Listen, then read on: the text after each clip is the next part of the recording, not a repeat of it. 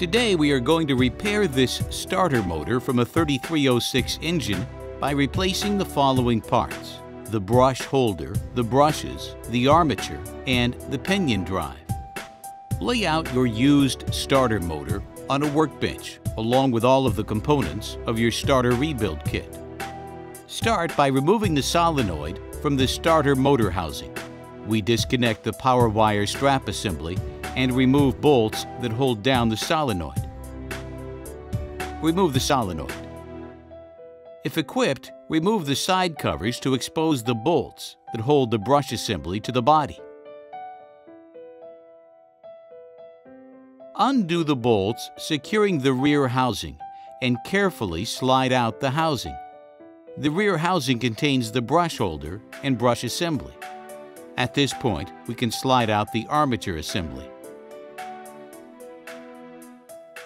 Before removing the front cover, make a mark on both the front cover and the starter body to locate the correct clock position of the front cover to the body of the starter for later assembly.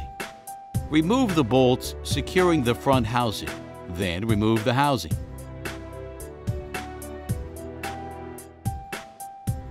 Remove the pinion drive.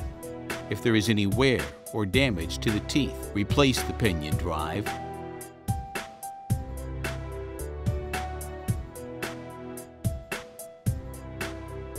If needed, clean the starter body with compressed air. We will now reassemble the starter in reverse order. Reinstall the new pinion drive into the front housing.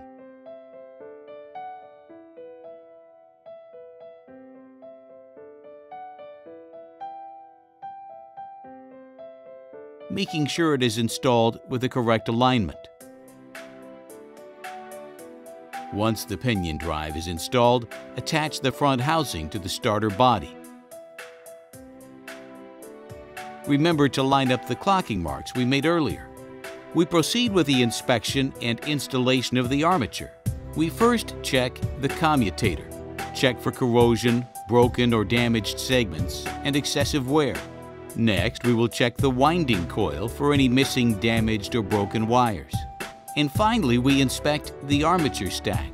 Check for damage, wear, and excessive rust. If any of these conditions are present, the armature needs replacement. Insert the new armature into the starter body, making sure it turns freely. We will now assemble the new CTP brush holder with the new brushes. Install each of the new brushes onto the brush holder until the holder is completely assembled.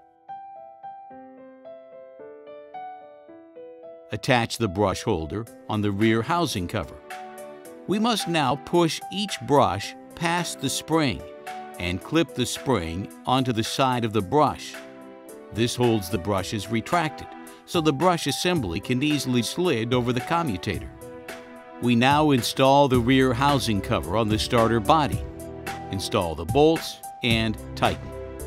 Install the solenoid unit and connect the strap wire assembly. Our starter motor is now completely repaired.